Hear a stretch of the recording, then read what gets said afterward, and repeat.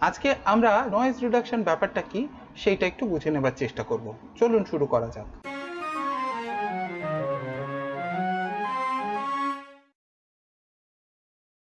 নমস্কার, সল্টলেক সুরের ধারার পক্ষ থেকে আমি সায়ন সেনগুপ্ত রবিস্কোপের এই ডিজিটাল রবীন্দ্রসঙ্গীত ক্লাসে আপনাদের সবাইকে স্বাগত জানাই। রবীন্দ্রসঙ্গীত এবং অন্যান্য বাংলা গান শেখার পাশাপাশি আমরা টেকনোলজি নিয়েও এখানে চর্চা করি, কারণ আজকে এই সোশ্যাল মিডিয়ার যুগে নিজের গান, ভিডিও এবং অডিওর মাধ্যমে সারা পৃথিবীর কাছে ছড়িয়ে দেওয়া সম্ভব, সেটা কিভাবে আমরা পারি সেটা নিয়েও আমরা এখানে আলোচনা করি। কাজেই আপনি যদি এ ব্যাপারে ইন্টারেস্টেড হন, আপনার কাছে অনুরোধ, প্লিজ আমাদের চ্যানেলটা সাবস্ক্রাইব করুন।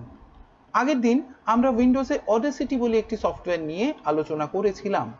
অত্যন্ত ভালো সফটওয়্যার, অত্যন্ত পুরনো সফটওয়্যার, অত্যন্ত ক্যাপেবল সফটওয়্যার, কিন্তু অডেসিটি সব থেকে সহজ সফটওয়্যার নয়। আজকে অন্য আরেকটা সফটওয়্যার নিয়ে আমরা একটু কথা বলবো। চলুন, সফটওয়্যারটার নাম ওশেনঅডিও। এই হচ্ছে বানান, এই হচ্ছে সাইট, আমি লিংক দিয়ে দেবো। এটাও একটা সম্পূর্ণ ফ্রি সফটওয়্যার, সুতরাং এই সফটওয়্যারটা আপনি ডাউনলোড করে ব্যবহার করতেই পারেন। সফটওয়্যারটার ইন্টারফেসটা একবার ওপেন করি। ভীষণ ক্লিন একটা ইন্টারফেস, আমাদের কোনো কিছু ওকে আলাদা করে চেনানোর দরকার নেই। আমি যদি রেকর্ড বাটনটা ক্লিক করি, ও স্ট্রেট রেকর্ড করতে আরম্ভ করে দেবে। আমার স্যাম্পল রেট, রেজলিউশন আর স্টিরিও না মোনো সেটা জিজ্ঞেস করবে। আমি যেই ওকে করব, দেখুন ও আমার ভয়েসটা রেকর্ড করছে। এখানে এই বড় মিটারটা, এই যে আমি ডান দিকে পাই, এইটা আমার একটা অত্যন্ত প্রিয় জায়গা, কারণ এখানে আমি কি ভলিউমে কথা বলছি সেইটা মনিটর করা আমার পক্ষে অনেক সহজ হয়। দেখুন, আগের দিন যেটা বলছিলাম, আমি মোটামুটি -18 থেকে -12 মধ্যে থাকবো, -6 ওপরে আমি যেন কখনোই না যাই, সেটা একটা ঠিকঠাক রেকর্ডিং লেভেল। এবং আজকে আমাদের মূল বিষয়বস্তু হচ্ছে নয়েজ রিডাকশন। এবং আমি এই যে আপনাদের সঙ্গে কথা বলছি, আমার ঘরে ফ্যান চলছে, এসি চলছে, আর আমি আমার পুরনো জেনারিক্যাল লেভেলটাকে ডাইরেক্ট একটা অ্যাডাপ্টার দিয়ে আমার পিসির সঙ্গে কানেক্ট করেছি। কারণ কোনো সাউন্ড কার্ড, কোনো অডিও ইন্টারফেস ইউজ না করে ডাইরেক্ট আমরা যখন আমাদের লেভেলটা কানেক্ট করি পিসির সঙ্গে, তখন কেমন সাউন্ড আসে সেটা আমি আপনাদের বোঝাতে চাইছি। এবং সেই সঙ্গে বোঝাতে চাইছি, ইন্টারনেটে দামি দামি গেজেট দেখে প্রলুব্ধ হবেন না। একটা দামি গেজেট থাকলেই আপনি অসাধারণ রেকর্ড করতে পারবেন তা নয়, এই বিষয়টা আপনাদের শিখতে হবে। সেই কারণে আমরা সব সময় খুব কম দামি গেজেট ইউজ করার পক্ষপাতী। এখন যে লেভেলটা আমি ইউজ করছি, বর্তমানে অ্যামাজনে সেটার দাম 200 থেকে 225 টাকা, এবং যে সফটওয়্যারটা ইউজ করছি সেটা ফ্রি। সুতরাং পরবর্তীকালে হ্যাঁ, অবশ্যই অডিও ইন্টারফেস কিভাবে আমরা কানেক্ট করতে পারি সেই নিয়ে আমরা নিশ্চয়ই আলোচনা করব, কিন্তু আপাতত এই সহজ এবং খুব সস্তার রেকর্ডিং সেটআপটাকে আমরা দেখে নিই। আমি অনেকক্ষণ বকবক করেছি, আমি এবার এই রেকর্ডিংটাকে পজ করলাম স্পেস বার দিয়ে। আপনারা দেখুন, এইখানে ওপরে ও একটা জুমড আউট টাইম লাইন দিচ্ছে এবং নিচে একটা জুমড ইন টাইম লাইন দিচ্ছে।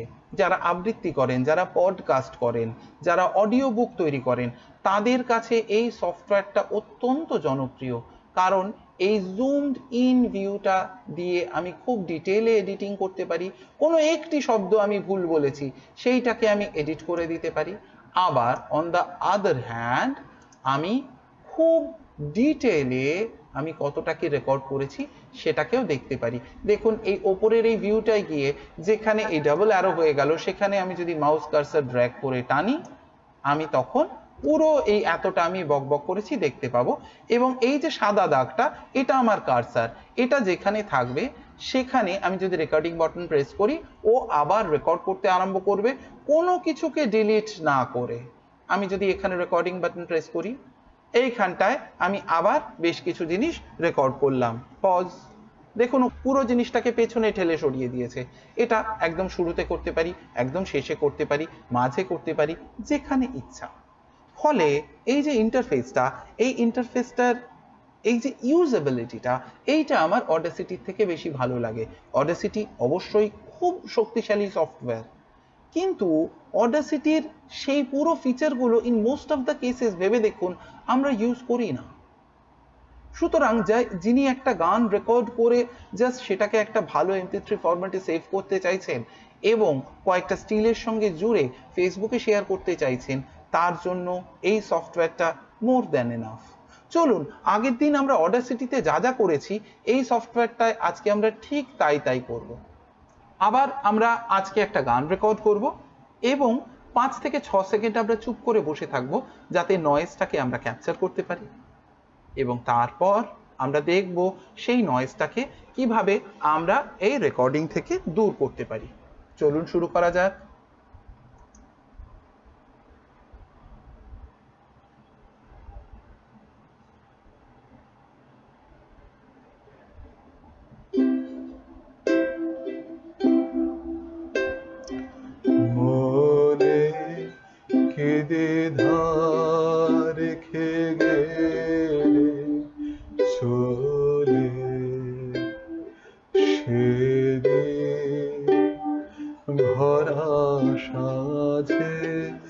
যেতে যেতে দুয়ার হতে কি ভেবে ফিরালে মুখখানি, কি কথা ছিল যে মনে মনে মনে, কি দ্বিধা রেখে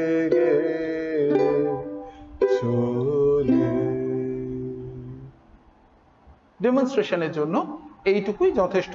চলুন আমরা পজ করি। এইবার দেখুন, আমি যদি এই পুরো রেকর্ডিংটাকে দেখি, এই শুরুর বকবক, এই শেষের বকবক, আমাদের এই অংশগুলো দরকার নেই, এগুলোকে আমরা ডিলিট করে দেব।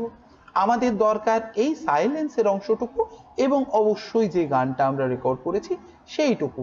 বাদ বাকি অংশ আমরা সিলেক্ট করে ডিলিট করে দিই। সিলেক্ট করলাম, কিবোর্ডে ডিলিট, এখানেও পেছনেও তাই, সিলেক্ট করলাম, কিবোর্ডে ডিলিট। এইবার নয়েজ রিডাকশন ব্যাপারটা কি সেইটা বোঝার আগে চলুন আমরা একটু বিজ্ঞান চর্চা করি, সামান্য ক্লাস 10 এর ফিজিক্স। আমরা জানি যে কোনো শব্দের খুব সাধারণ 3টে বৈশিষ্ট্য থাকে। একটা হচ্ছে তার অ্যামপ্লিটিউড, শব্দটা কতটা জোরে বা কতটা আস্তে। একটা হচ্ছে তার ফ্রিকোয়েন্সি, শব্দটা কতটা চড়া বা কতটা খাদের। আরেকটা হচ্ছে তার টিম্বার, তার গুণ বা জাতি, যে কারণে একই অ্যামপ্লিটিউড একই ফ্রিকোয়েন্সি কিন্তু একটা পিয়ানোর শব্দ একটা ভায়োলিনের শব্দ আমাদের গুলিয়ে যায় না।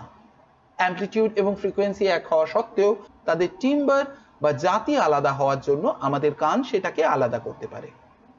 তাহলে একটু ভেবে দেখুন, এই যে ভিউটা এখন আমরা দেখছি, এখানে শুধুমাত্র অ্যামপ্লিটিউড রিলেটেড ইনফরমেশন আমরা পাচ্ছি। এই জায়গায় শব্দটা বেশ জোরে, এতটা উপরে উঠে গেছে, আবার এই জায়গাটায় শব্দটা বেশ আস্তে, কিন্তু ফ্রিকোয়েন্সি রিলেটেড কোনো ইনফরমেশন এখানে আমরা পাচ্ছি না। ফ্রিকোয়েন্সি রিলেটেড ইনফরমেশন পেতে গেলে আমাদের অন্য আরেকটা ভিউ ব্যবহার করতে হবে। বাই দ্য ওয়ে, এই ভিউটার নাম হচ্ছে ওয়েভফর্ম ভিউ, এবং আমি যদি ভিউতে গিয়ে এখন ওয়েভফর্ম ভিউতে আমি আছি, তার বদলে আমি স্পেকট্রাল ভিউ বেছে নিই, তখন আমি ফ্রিকোয়েন্সি রিলেটেড ইনফরমেশনগুলো পাবো। ভয় পাওয়ার কোনো কারণ নেই। প্রথমে এই ভিউটা দেখে আমরা খুব ঘাবড়ে যাই, কিন্তু এটাও একটা অত্যন্ত কাজের জিনিস। এইখানে এই নিচ থেকে ওপর অবধি মনে করুন মানুষ যা ফ্রিকোয়েন্সি রেঞ্জ শুনতে পায় 20 to 20K, সেই এন্টায়ার ফ্রিকোয়েন্সি রেঞ্জটা সাজানো রয়েছে। যে যে ফ্রিকোয়েন্সিগুলোতে ও এলিমেন্টস পাচ্ছে সেই জায়গাগুলোকে ও আলোকিত করছে, যে যে জায়গায় ও কোনো ফ্রিকোয়েন্সি পাচ্ছে না সেই জায়গাগুলোকে ও অন্ধকার রাখছে। That's all. এইবার আমরা যদি এই নয়েজের জায়গাটাকে একটু জুম ইন করি, চলুন করি। দেখুন এখানে কোনো ইনফরমেশন থাকার কথা না, এটা সাইলেন্স, কিন্তু তা সত্ত্বেও কত ইনফরমেশন রয়েছে দেখুন। এইবার নয়েজ রিডাকশন এই বিষয়টা একটা 2 স্টেপ প্রসেস। প্রথম ধাপে আমরা এই সফটওয়্যারটাকে বলি যে দেখো এই জিনিসটা হচ্ছে এই রেকর্ডিং এর নয়েজ, যেটা এই এন্টায়ার রেকর্ডিং জুড়ে আছে, এই জিনিসটাকে তুমি চিনে নাও। তারপরে এই এন্টায়ার রেকর্ডিং এ এই জিনিসগুলোকে বাদ দাও।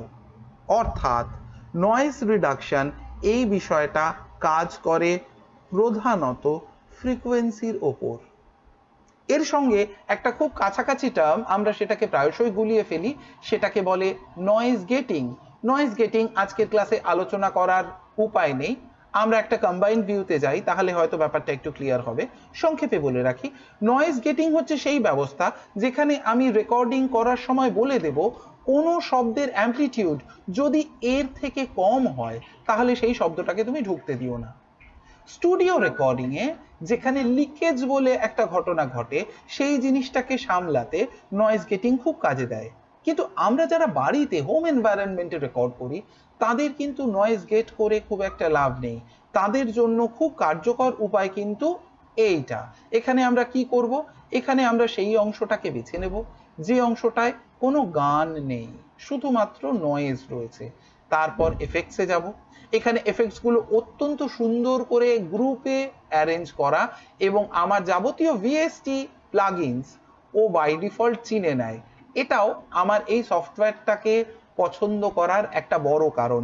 ভিএসটি প্লাগইনস কি এটা পরে বলছি, আজকে একটুখানি নমুনা দিতে পারি ভিএসটি প্লাগইনস আমরা কিভাবে ব্যবহার করি। তাহলে এখানে আমরা যাব নয়েজ রিডাকশনে, গেলাম। টু স্টেপ প্রসেসের প্রথম স্টেপটা হচ্ছে নয়েজ প্রোফাইল। আমি এমন একটা জায়গা সিলেক্ট করেছি যেখানে শুধু নয়েজ আছে, গেট নয়েজ প্রোফাইল। এইবার আমরা এটাকে ক্লোজ করে দেব। এবার আমাদের এই পুরো ফাইলটাকে সিলেক্ট করতে হবে, করে আবার এফেক্টসে যাব, নয়েজ রিডাকশন। এইবার আমরা যাব নয়েজ রিডিউসার। এখানে তিনটে অপশন আমি পাবো, রিডিউস নয়েজ, রিমুভ নয়েজ আর নয়েজ। এখানে আমাদের ইন জেনারেল মনে হবে আমরা রিমুভ নয়েজ করে দিই।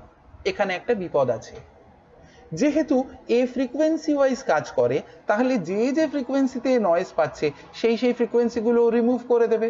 কিন্তু সেখানে কিন্তু আমার গান বা বাজনার ফ্রিকোয়েন্সিও থাকতে পারে, অর্থাৎ রিমুভ নয়েজ করলে আমার গলাটা এবং বাজনাটা বেশ খানিকটা আর্টিফিশিয়াল হয়ে যাওয়ার সম্ভাবনা। সুতরাং এখানে সব থেকে ভালো অপশন হচ্ছে রিডিউস নয়েজ। আমার এখানে দেখুন খুব বেশি নয়েজ নেই, এটাকে অলমোস্ট ক্লিন রাখছে। সুতরাং 12 ডেসিবেল নয়েজ কমানো আমার জন্য যথেষ্ট। আমি এখানে অ্যাপ্লাই করলাম। যে মুহূর্তে অ্যাপ্লাই হবে, আমরা যদি এই জিনিসটাকে আবার একবার জুম করে দেখি, চলুন দেখুন আগে যা নয়েজ ছিল সেই তুলনায় এখন প্রায় কিছুই নেই। অর্থাৎ এই জিনিসটা আমার এন্টায়ার ফাইলে অ্যাপ্লাইড হয়েছে আমার মূল আওয়াজকে কোনোভাবে ডিস্টার্ব না করে। এবার এই সামনের অংশটা আমার প্রয়োজন নেই, এটাকে আমি ডিলিট করে দিলাম। এই স্পেকট্রাল ভিউটারও আমার আর প্রয়োজন নেই, আমার পরিচিত ওয়েবফর্ম ভিউতে আমি ফিরে গেলাম। এইবার আজকের ক্লাসটা এইটুকুই। আমি ছোট্ট করে একটা ভিএসটি প্লাগইনের অ্যাপ্লিকেশন আপনাদের একটু দেখিয়ে দিই। এফেক্টসে গেলাম, ভিএসটি। এরা খুব ছোট্ট ছোট্ট সফটওয়্যার, যাদের আপনার আমার মতোই লোকজনরা বানায়। এরা অডিও রিলেটেড সফটওয়্যার। আজকে আমরা একটা কম্প্রেসর সফটওয়্যার ইউজ করব। কম্প্রেসরের আলাদা ডিটেল ক্লাস পরে দেব। আজকে এই রকম চেহারার একটা কম্প্রেসর আমরা একটু ইউজ করে দেখি। এখানে আমরা আওয়াজটাকে প্রিভিউ করব এখান দিয়ে, এবং তারপর এই দুটো কন্ট্রোল বাড়িয়ে কমিয়ে চেষ্টা করব কিভাবে আওয়াজটাকে বেটার করা যায়। আমি প্রথমে এই দুটো ভ্যালুকে ডিফল্টে নিয়ে গেলাম। এবার আমি প্রিভিউ করার সঙ্গে সঙ্গে এদেরকে নানাভাবে বাড়াবো কমাবো, আপনারা দেখুন আওয়াজটা চেঞ্জ হচ্ছে।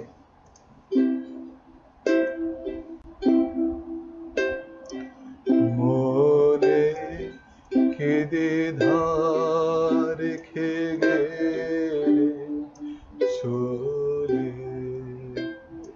সেদিন ভরা সাজে যেতে যেতে দুয়ার হতে কি ভেবে ফেরালে মুখখানি। পজ করলাম, করে অ্যাপ্লাই করলাম। এবার এটাকে যদি এক্সপোর্ট করতে চাই, ফাইলে গিয়ে এক্সপোর্ট। এইটা আরেকটা আমার বিশেষ পছন্দের জায়গা, অনেকগুলো ফরম্যাটে সাপোর্ট করে ইনক্লুডিং MP4। আমরা এখানে mp3 বা mp3 তাকেই আমরা ব্যবহার করব। দেখুন mp3 mp2 এই দুটোই সাপোর্ট করে। আমরা এটাকে ডেমো 2 হিসেবে ডেস্কটপে চলুন সেভ করি। সেভ, ওকে, ও ফাইলটাকে এক্সপোর্ট করেছে। চলুন ফাইলটাকে একবার শুনে দেখি।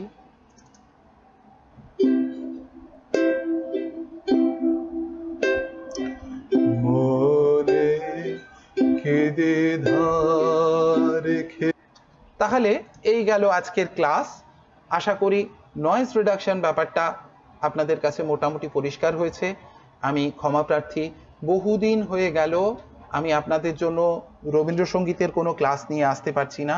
যত শিগগিরই সম্ভব আমরা একটা গান শিখব এবং এর পরের ক্লাসে আমরা বুঝে নেওয়ার চেষ্টা করব কম্প্রেসর এই জিনিসটা কিভাবে কাজ করে। আজকের জন্য তাহলে এটুকুই রইল। সবাই সাবধানে থাকবেন, ভালো থাকবেন, সুস্থ থাকবেন। ধন্যবাদ।